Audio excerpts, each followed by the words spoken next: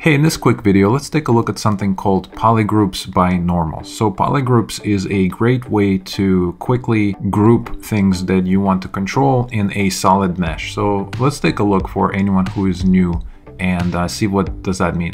So if I go into my tools and select something as simple as the cylinder, right? Let's go ahead and make it Polymesh 3D so we can sculpt on it. And by default, if you turn on your polyframe, you can see that whenever you get a tool, it usually will be made out of one polygroup, one solid polygroup. But a lot of times when you want to sculpt on it or do things to it, usually you want to divide it into subgroups, especially if you're doing UVs, or maybe you want to have specific control over certain things, you want to hide pieces of your mesh. It's a really good practice to take advantage of polygroups here in zBrush.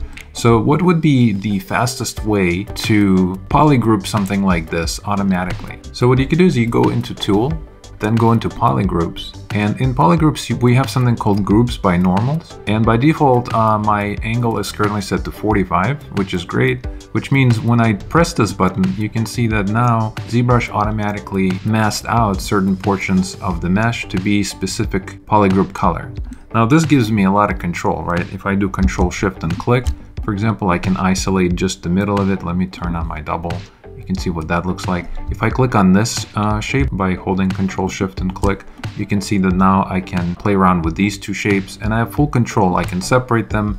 I can use zModeler on them. It's an amazing control that you have as long as things are polygrouped, right? So let's go ahead and bring everything back by just clicking Control Shift outside.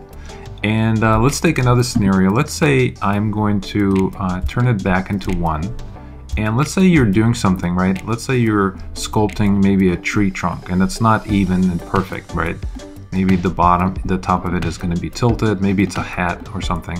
And you have just a more of an organic shape instead of something perfectly straight, right? And let's really bring this down a lot, right? I'm just gonna really mess this up. So we'll do something like that. Now would something like this work to automatically assign polygroups?